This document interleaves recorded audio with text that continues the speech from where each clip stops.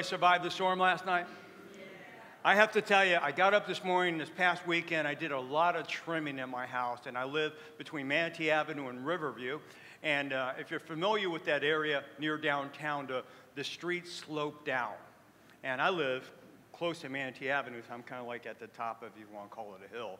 But anyway, I have this mound of debris, of branches I've cut, and palm limbs and stuff like that in front of my house. This morning I got up, and it's gone. And I looked down the street, and it's all in the front of my neighbor's house, all down the street. And I don't know nothing, okay? So I'm just going, I'll see my neighbor out. He said, man, take some respect, man. Clean up your yard, man. Come on, what's up with you guys? But anyway, it was just kind of interesting, man. I mean, seriously, this mound of debris, I have no debris in my yard. It's all in my neighbor's yard. So anyway, you guys ready for a joke? Yeah. All right, there's husband and wife. We're driving through New Hampshire, and they're getting ready to drive through a town called Lake Winnipesaukee. And they started to argue about how to pronounce that name, and they're arguing back and forth, and they decide to stop in this little town to have lunch. And at the counter, the husband asked the blonde waitress, before we order, could you please settle an argument for us? Would you please pronounce where we are at very slowly? And she leaned into him and said, Burger King. Anyway, all right. Hey, well, we are in week 2 of our brand new series, This Was Your Idea. And this series is really based on a survey that we took at Easter time. And we asked you guys at Easter time, what are some of the topics that you would like us to deal with? And so we've been doing this for about 3 years now. So really, the next few weeks, we're dealing with topics that you guys actually submitted. Last week, we talked about how we can bring about change in our life. And if you happen to miss last week, I want to encourage you, go to our website, and you can listen or watch last week's message. But let's just bow our heads and pray right now. Father, we ask you, God, that you would just help us to glean from your word, God, that we would be changed by your word. I just pray, Father, that by your Holy Spirit, you would bring it to alive in our hearts and our minds and our souls today. And Father, we just pray these things in the name of Jesus. And everybody said?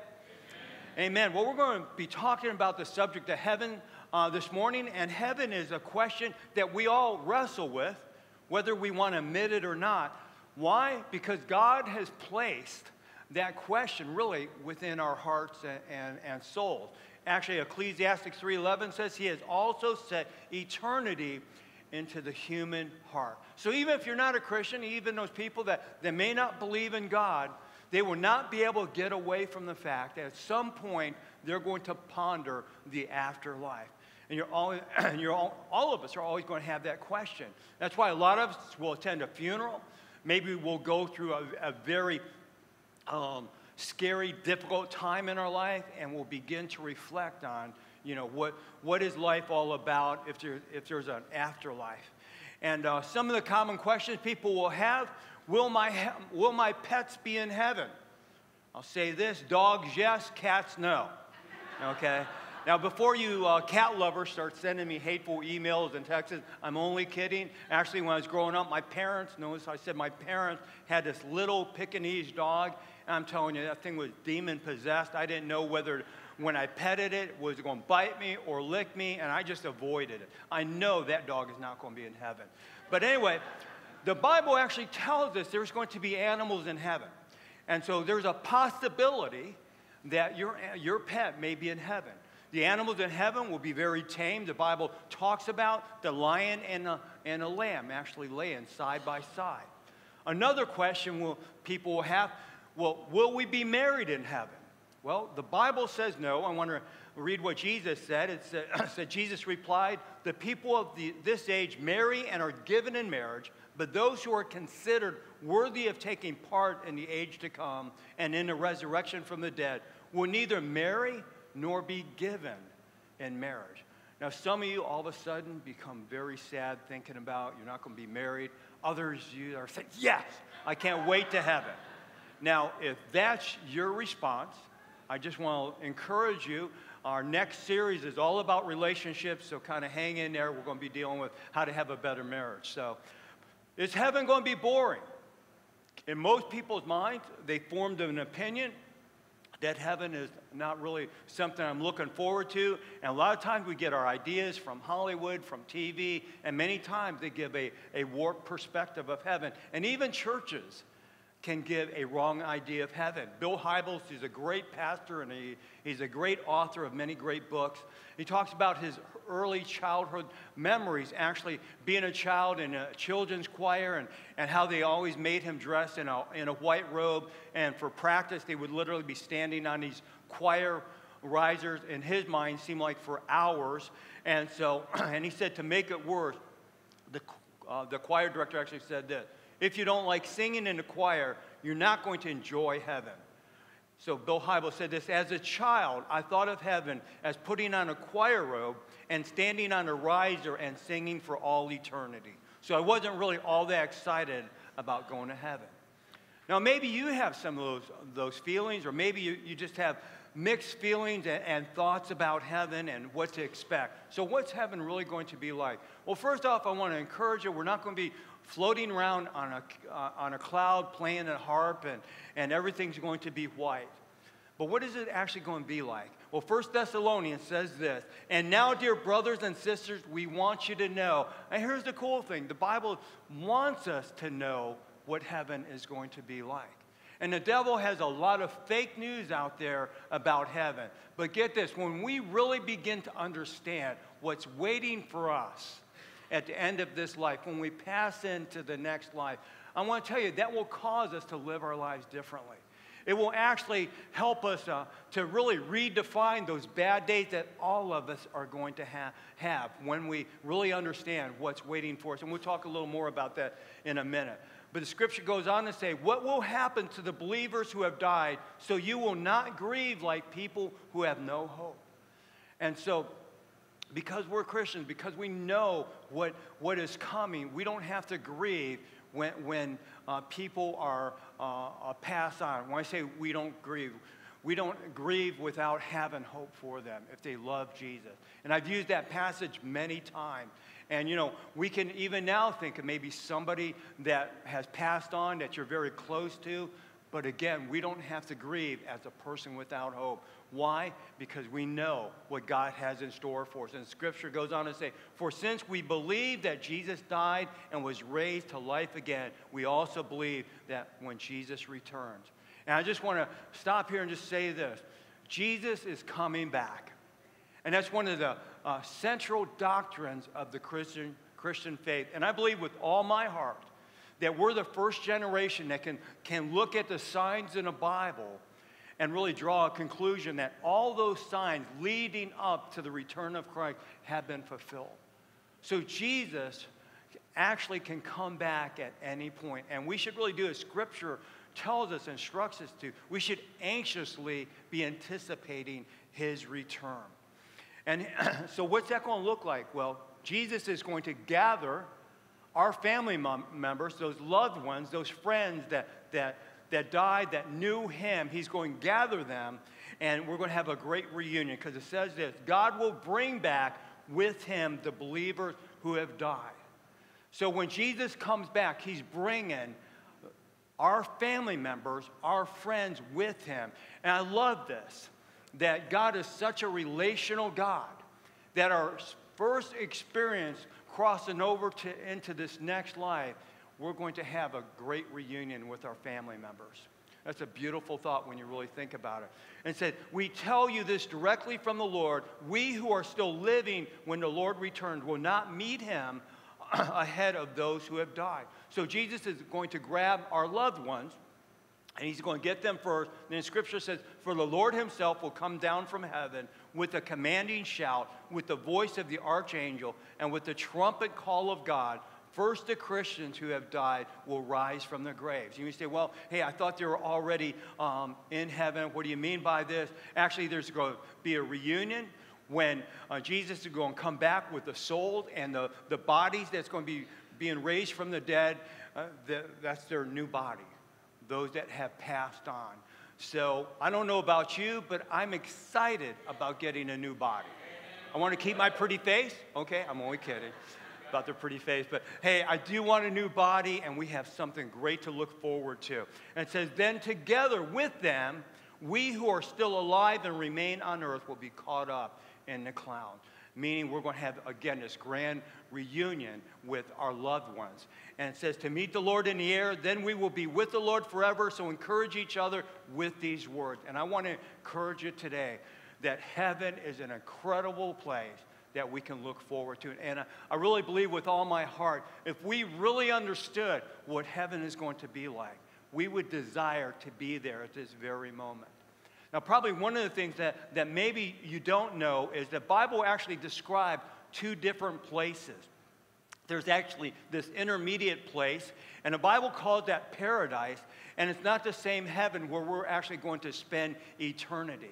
There's this intermediate place called paradise where, again, those people that we love, that love God, that's where they're at right now. And actually, Jesus and Paul both use this word paradise.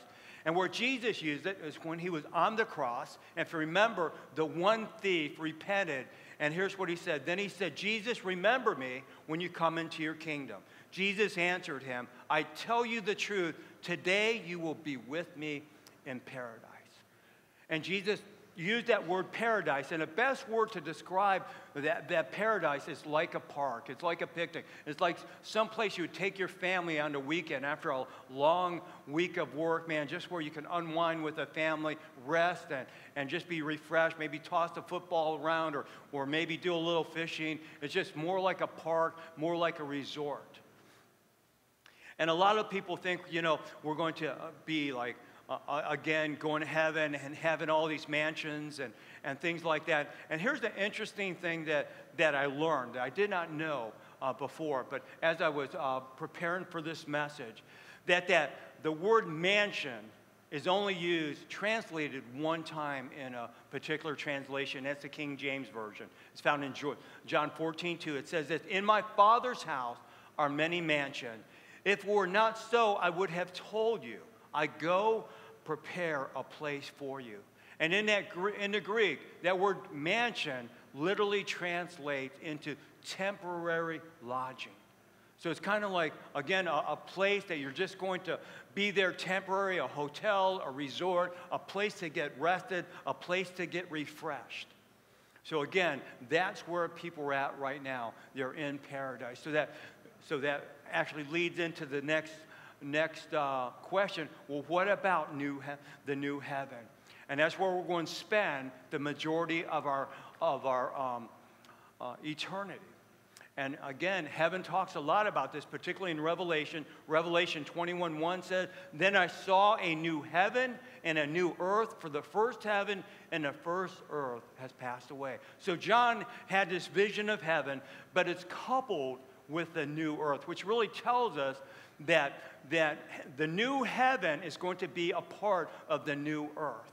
And actually, the new heaven is also called the New Jerusalem. We don't exactly know where it's going to be geographically, where it's going to actually be. My guess would be, it would be where Jerusalem is today. But it's going to be on absolutely a perfect earth. And we're not going to be floating around, again, I want to say we're not going to be floating around on clouds. We're going to be living on absolutely the perfect earth. We're going to be able to enjoy everything about earth that we enjoy right now, the beaches, the mountains, the beautiful desert, everything that we like on this planet. We're going to be able to actually experience that on a new earth, but it's going to be perfected. And we're going to, again, just be able to enjoy all of earth in an absolute perfect setting. We'll be able to see Jesus. We'll be able to go. He's going to be reigning in the New Jerusalem. We're going to be able to go to New Jerusalem, see Jesus. We're going to be able to go to the mountains, go to the ocean. Again, I'm just trying to paint a picture. It's not going to be boring. We're not floating around on clouds. So what does the Bible say about heaven? Well, here's the first one: is heaven is a real place. It's not a state of mind. It's a physical place. Actually, you read in Revelations where an angel actually measured it, and it's measured like 1,500 square miles each direction, including up. And so it's actually a place, the Bible talks about how it's going to have streets of gold, and it's going to be there's going to be such purity in that gold, it's going to be transparent. It's going to talk about the gate leading in to heaven is going to be made out of a single pearl. And again, can you just imagine earth in its purest form, having a New Jerusalem where Jesus is going to reign, and there's just going to be a perfect environment for us, which really leads to the second observation. That is, it is a perfect place, meaning everything is going to be made right, no pollution, no traffic jam, no sickness, no terrorism, okay, no crime. The Cleveland Indians might actually win a World Series in heaven. Hey, sweet berries is going to be there on every corner. Cookies and ice cream is going to be good to eat there. You know, it's not going to have any, it's going to be like vegetables here. You need to eat ice cream and cookies to maintain your health. I'm only kidding. I know that's a stretch. But it's going to be no more death, no more cancer. And in Revelation 21:4 says, he will wipe away every tear from their eyes. There will be no more death or mourning or crying or pain, for the old order of things has passed away. I don't know about you, but I've heard people over the years say, you know what, I don't want to go to heaven, man. I want to go to, I'm going to go hang out in hell with my friends. We're going to have a party. I don't know anybody going to heaven, man. We're just going to have a party in hell. Has anybody ever heard that, man? They're scared that heaven's going to be dull. I want to tell you, that's the old order. The old order is death, destruction, terrorism, cancer, pain. God has a new order, a perfect place with no pain, no more crime, right relationship with God in a perfect setting, going back to the Garden of Eden. And then number 3, heaven is a place of reunion. All of those people that you love, that we know that love God, they're going to be a part of heaven. We're going to have a great reunion with them. Who else is going to be in heaven? Obviously, God the Father, God the Son, God the Holy Spirit. The angels are going to be there. The church is going to be there. A common question is, what about babies? I want to say this. All the babies will be in heaven.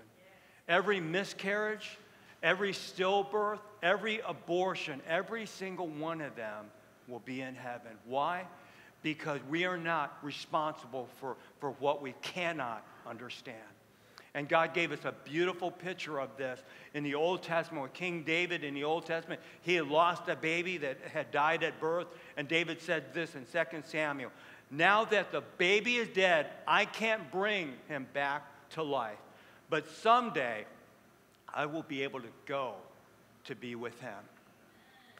So the first thing that's going to happen in heaven is we're going to have this great reunion. Heaven is just a great place for us to enjoy relationships. And you may, again, ask that question, well, why is there no marriage in heaven? It doesn't specifically say why, and I'm certainly not going to pretend like I know all the answer. But here's what I do know. I know that God absolutely has our best interest at mind, and I trust in that. The Bible says that heaven is going to be actually beyond our comprehension.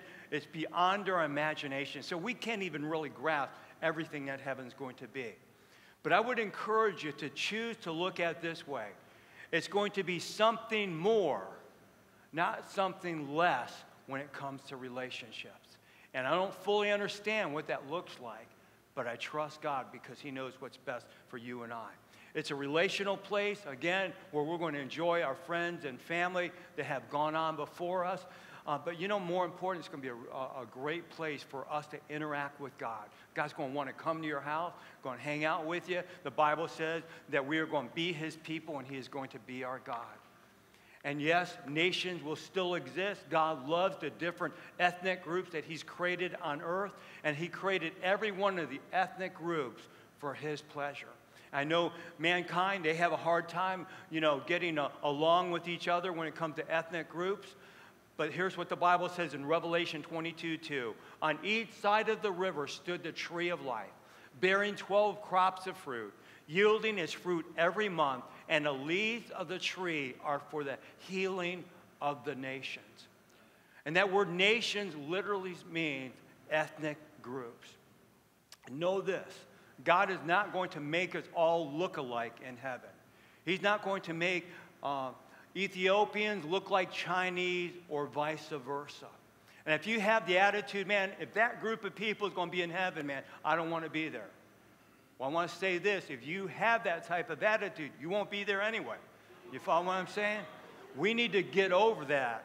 There is no room in the body of Christ for prejudice or racism. And we're going to be talking about that more in a few weeks. But here's the fourth thing. There will be rewards given out. And I hope I can motivate you here, because my heart's desire, man, what I want to see happen in my life, bottom line, I want to be able to stand before God and God said, well done, Stan. Well done, good and faithful servant. That's my heart's cry. That's what I live for. And I want to do whatever pleases God. But hear this. The Bible says that God's looking to reward you and I. And Jesus says this in Revelation 22:12, behold, I am coming soon. My reward is with me. And I will give to everyone according to what he has done. You know what the scriptures tell me? Jesus is bringing the rewards. He's so excited about bringing us rewards. He said, man, I'm going to bring it with me. You follow what I'm saying? And that reward in the Greek literally means repayment for. And you may be thinking, God, what are you repaying me for, man? You did it. You did it all. But I want to encourage you that God sees you when you text your friend or you pick up the phone and say, hey, man, I know you're going through a difficult time. I just want to tell you, I love you. God loves you. Man, I'm praying for you. I've got your back. I want to tell you, God's sitting up, taking notice on that. And this has nothing to do with our salvation. We can't earn our way into heaven. You can't get into heaven by good works. You get into heaven by placing your faith and trust in what Jesus Christ accomplished on Calvary. But the Bible says, though, we will be rewarded according to our good works. And I want to read a couple passages to you. The Bible says this, if you even give a cup of cold water to one of the least of my followers, you will surely be rewarded. I think about those that are working in our children's ministry as we speak. Man, they're changing diapers and they're giving cups of water. They're giving graham crackers. They're wiping runny noses. You know what? God's saying, man, I'm taking notice of that. You're going to be rewarded one day for that. I got you. You know what? In this life, maybe nobody else will see us, see what you're doing. But I want to tell you, God sees it.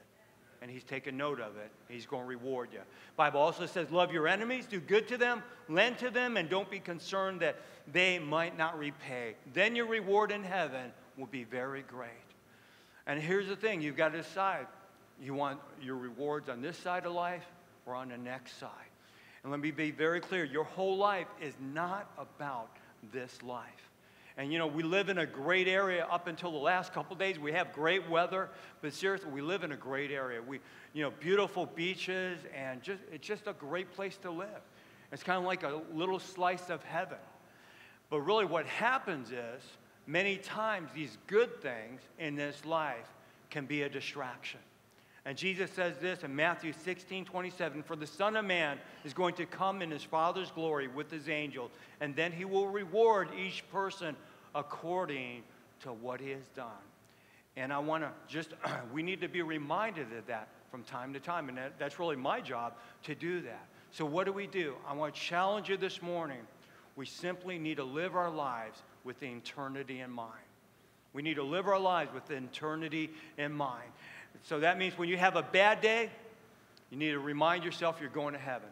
When you have a good day, you leverage that good day for eternity. It would be ridiculous to make life all about these 70 or 80 years that we're going to live on this planet. We will miss it if we're only focusing in on these 70 and 80 years and missing the bigger picture.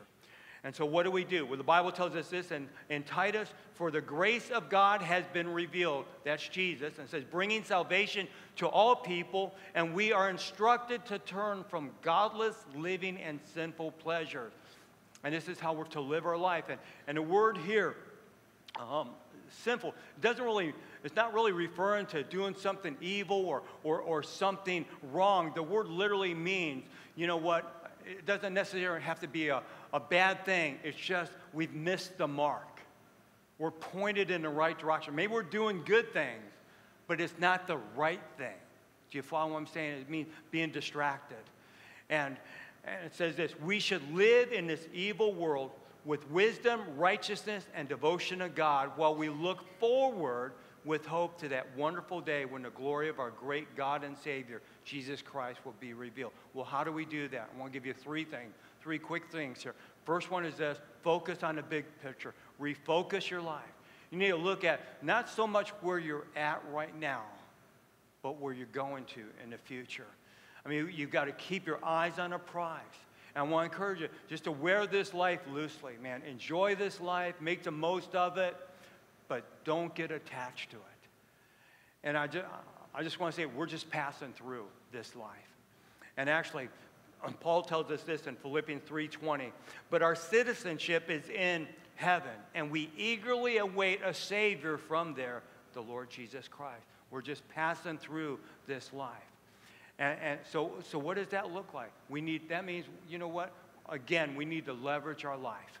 That means, man, I'm going to use everything that God has entrusted me, my house, my energy, my gifts, my resources. I want to leverage them for eternity. So that means, you know what? When I go to a Bucks game or I go to a Rays game, I want to invite somebody that maybe needs a word of encouragement. Maybe I have a friend that's far from God that maybe I could bring him along, and maybe that'd be an opportunity to invite him to church or talk to him about spiritual matters. But I'm trying to leverage every part of my life for the kingdom of God. And if we're not careful, again, we get distracted and we begin to fall in love with earth.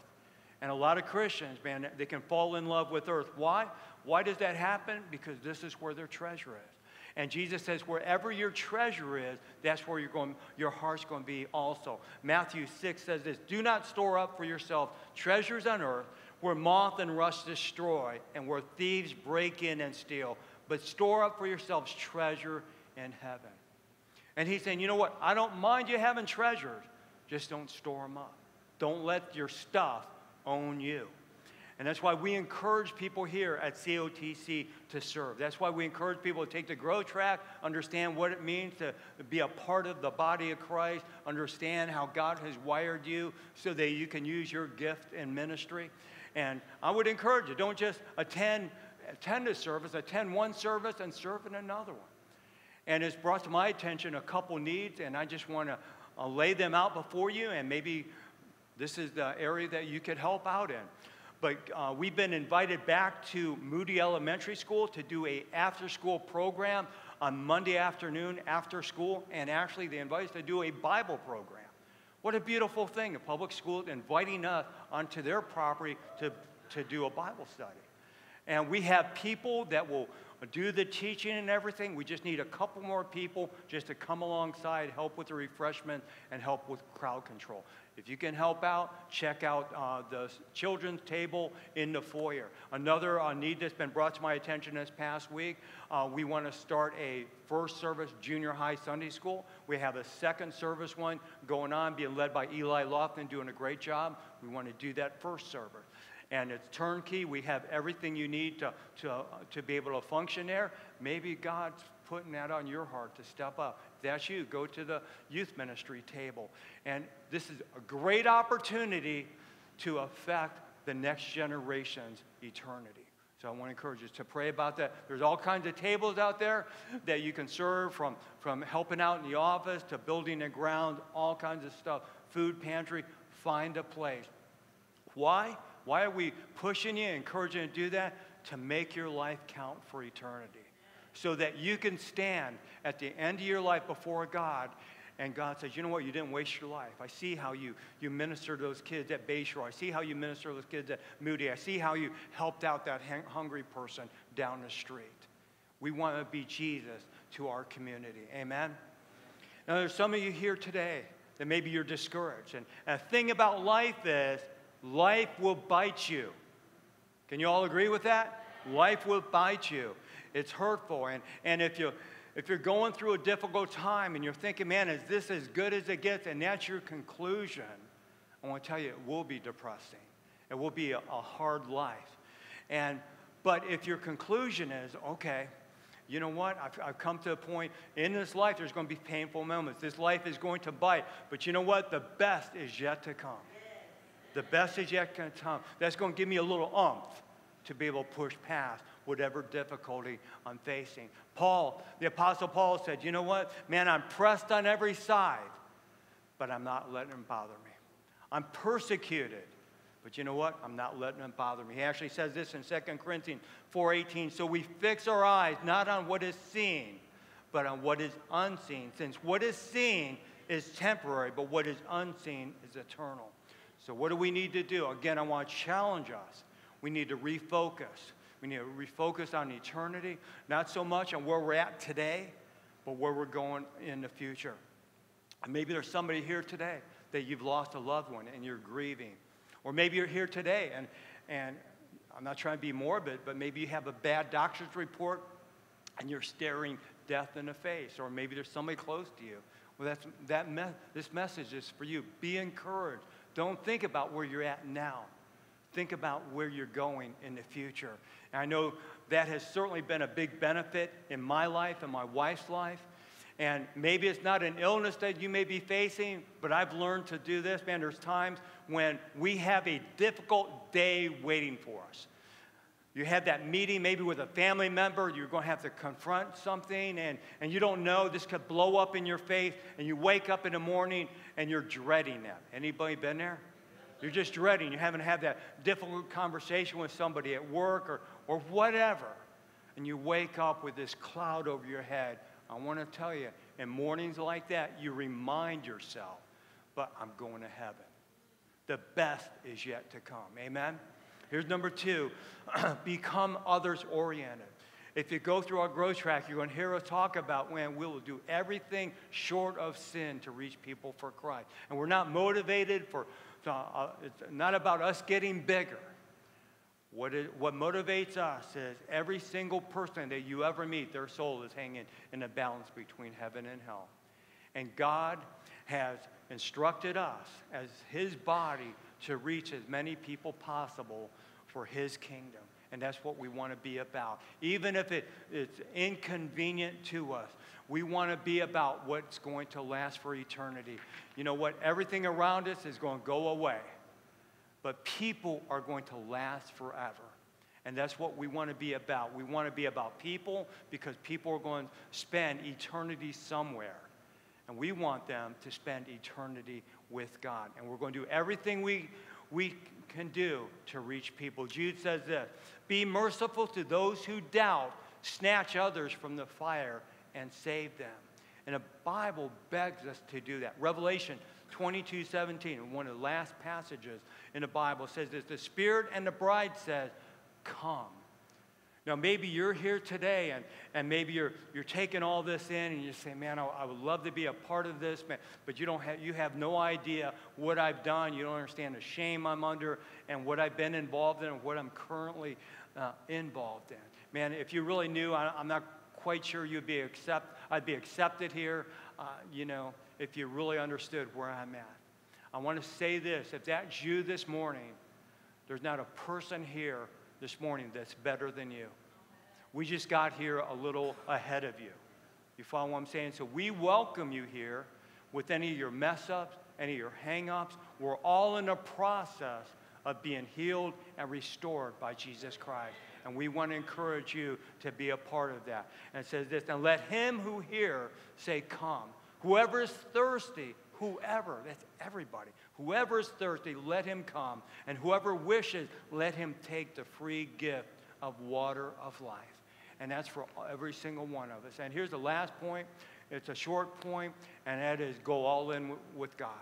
Renew your relationship with God. 2 Peter says this, but in keeping with his promise, we are looking forward to a new heaven and a new earth, a home of righteousness. Watch this. So it says then, so then, dear friends, since you are looking forward to this, what are we looking forward to? Heaven. We're looking forward to eternity. We're looking forward to being in a perfect environment with a God that loves us. Make every effort to be found spotless, blameless, and at peace with him. And hear this, there is nothing that you can do to bring about those things. There's nothing that you can do to remove the spots. You can't get rid of the blame. You can't bring about that peace in your heart on your own that God wants you to experience. But why did Jesus come? He came to remove the barriers between us and God, so that we could have a right relationship with God, so that he could remove all our sin, so that we can experience the peace of God that's beyond comprehension. And there may be somebody here today, and maybe you haven't really experienced that. And I want to just really close with two prayers. I want to close with one prayer.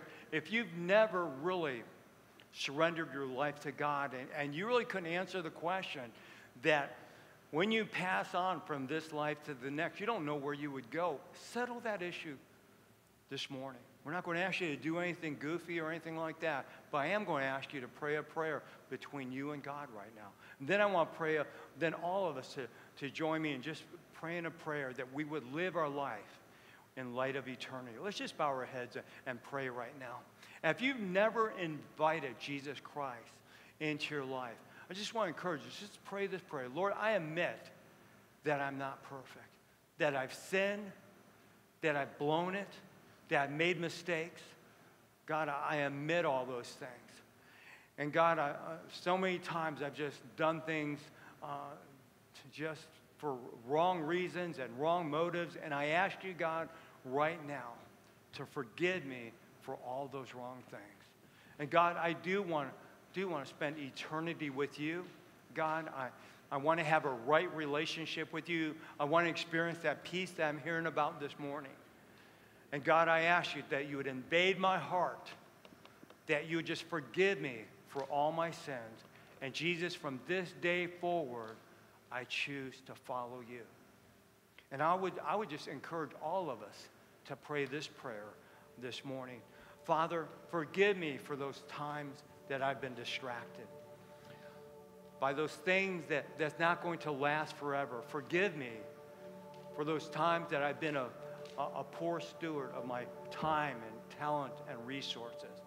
And God, I just pray, Lord, that your Holy Spirit would just begin to convict me. I pray, Lord, I have a sensitive spirit that would hear the Holy Spirit convict me when I start to get distracted. God, help me to live my life in light of eternity. Father, break my heart over the things that breaks your heart in this world. And Father, I just pray, God, that you would just help me to be all that you've called me to be. Help me to be Jesus to my community, to my family, and my friends.